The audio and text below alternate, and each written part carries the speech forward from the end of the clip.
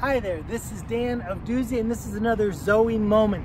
Thinking about Jesus' life, he talked about Zoe more than anything else. 53 times he talked about Zoe in regards to a vibrant quality of life. There's this man in Mark chapter 10, verse 30, and I love this moment. No, it's Mark 10, verse 17. As Jesus started on his way, a man ran. Now get this. The picture is a man is running to him. He fell on his knees before him and said, "Good teacher." He asked, "What must I do to inherit eternal life?"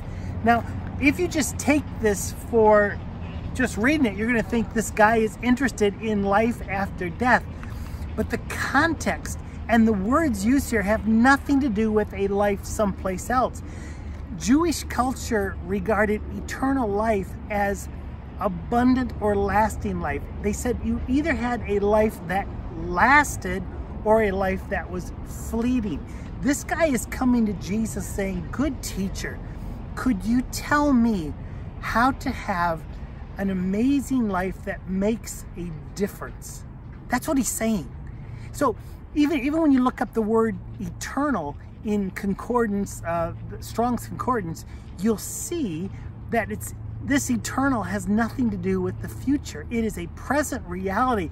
This guy is coming to Jesus saying, "How do I live the life that you have designed for me to live here and now?" And that's the question I want to be asking. That's the question you should be asking. How do we live a life of legacy? How do we live a life that makes a difference?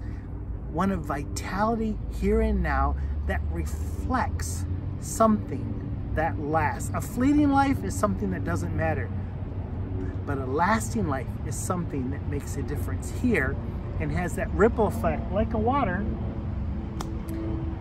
Ripples, ripples, ripples. That's what lasting life means in this context.